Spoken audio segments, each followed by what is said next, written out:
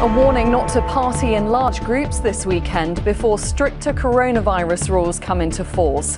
As many flock to pubs, the Police Federation warns it's incredibly irresponsible to gather in large groups, but will anyone listen? Good evening. The lockdown in England could last longer than 4 weeks. The Cabinet Office Minister Michael Gove said if infection rates don't fall, the tough new national restrictions may need to be extended. Yesterday, the Prime Minister said he expected the measures to be lifted at the start of December. But Labour says unless the government improves the track and trace system, that won't happen. Well, tomorrow, Boris Johnson will make a statement to the House of Commons to try to convince his opponents that his plan will work. Our political correspondent, Romilly Weeks, reports. Good evening. Welcome to Dr. Ranj on Call. Obviously, everyone's talking about coronavirus, so I'll be answering some of your questions a bit later. Of course, there are other illnesses you really need to be aware of. Yes, and one of the big ones is sepsis, and Ranj will be telling you about the signs and symptoms shortly. Plus, we've got all of this. 95-year-old with breathing problems and chest pain. Lucas, do you want to hold this? No, not it. With Lucas clearly in need of a hearty meal, I want to find out from Andrew where he sees his pioneering work going next. It looks like there'll be an ability to do 3D printing of tissue, so people are certainly attempting to do 3D printing of skin grafts and those sorts of things at the moment, and kind of that will take us forward in that direction. That just sounds mind-blowing, doesn't it? You'll actually be able to potentially print out something that's put into the body. Yeah, and actually I think ultimately you may be able to print a heart with the tissues as they develop. So I'll see you in 5 years to talk about that? Maybe. Maybe 10? Good luck, I hope it goes really well. Thank you very much Nice to meet indeed. you. The surgery is now taking place, as you can see, and Barry's over there in the corner. He's operating Versius. I'm speaking quite quietly because they're obviously all concentrating on what's going on here. So impressive. I know, and just an update on Peter for you. He's recovering well, and he said that his scars are smaller than he expected. He still has some chemotherapy to go, but he's already back on his feet. That's great news. I'm so pleased. Now, coming up, the truth around blood donation. And if you're concerned over a friend's mental health, we've got some useful advice for you. Good evening. ITV News has learnt the government will announce sweeping reforms in the coming days for students in England taking A-level and GCSE exams in the spring. With the coronavirus causing chaos in classrooms across the country, some have called for the tests to be scrapped altogether. But the government disagrees and is considering allowing books into some assessments and giving students a better idea of the topics that will be tested. Our correspondent John Ray has the details. And John joins me. So stakes high for the students and the government too. Yeah, you've got to remember, I think, the meltdown of last summer, the council. The latest figures released by the government show another 12,155 people have tested positive for coronavirus in the last 24 hours. There have been a further 215 deaths. That's almost 200 fewer than last Sunday. Meanwhile, a row over the new tier system in England is continuing to create problems for the Prime Minister. Our political correspondent Daniel Hewitt is at Downing Street for us this evening. So, Daniel, talk us through what's happened. You join me live here at the control room in Portishead for Avon and Somerset Police. Now, the team you can see around me are responding to 999 calls tonight as we speak. Now, this evening, we dedicate our whole programme to policing and the effects of budget cuts on the force.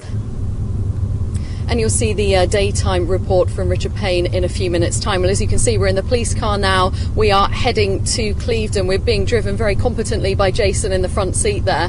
Now, I have to say this is the first time we've ever broadcast live from a police car, so please forgive us if sometimes the signal is a little bit patchy. Next to me is the most senior police officer in the force. It's Andy Marsh. Andy, thanks very much for joining me. We heard from one of your officers there saying that the force is at breaking point. Is it at breaking point tonight? You've been in charge since 2011. This has all happened under your watch. Are you going to resign tonight? OK, I do wonder then what would make you resign, because it doesn't get much more damning than this report, does it? I mean, you've obviously read it.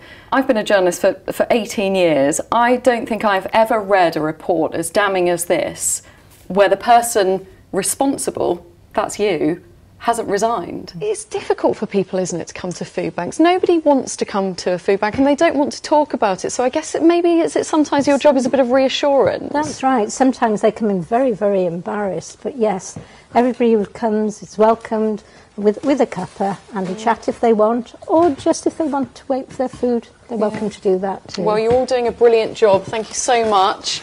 Of course, it's not only food that's an issue, but if you don't eat the right food and you're not eating enough of it, then there can be serious health effects, and doctors are worried about that. Our correspondent Hannah Thomas is in Porth for us this evening. Hannah, what are doctors there saying? Former Work and Pensions Secretary who grew up with a mum who was on benefits. He joins me now from Westminster. Thank you very much for joining me this evening, Mr. Crabb. Now, you know better than most what life is like when you're struggling to make ends meet. You're in a privileged position now to make a difference.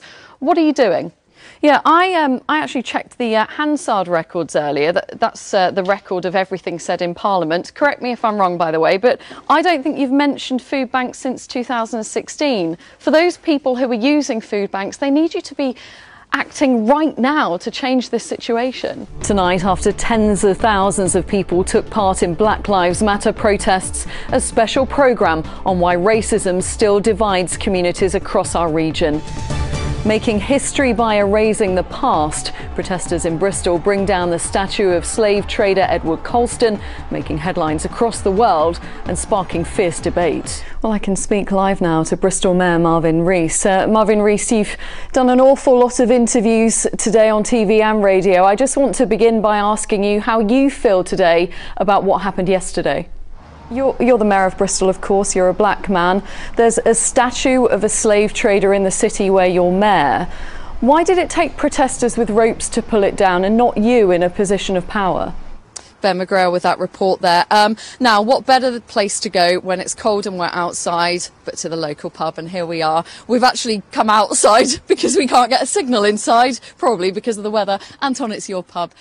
You've been lovely to us today. Thank you very much. And you're also making sure that everyone's all right in Longford, aren't you? It's a time for us to sort our community and look after our locals, because they're all nice people. Yeah. And it's just not fair. I think one thing that someone said to me earlier that's quite interesting, it's not the fact that you can or can't get your car down. No. The problem is where the water goes when you drive through it, isn't it? Yeah, absolutely. Well, that's it for tonight. Next week, Range is back out with the West Midlands Ambulance Service, and we'll see how 3D printing could be used to create human organs. If you have a question, do please email us or use the hashtag.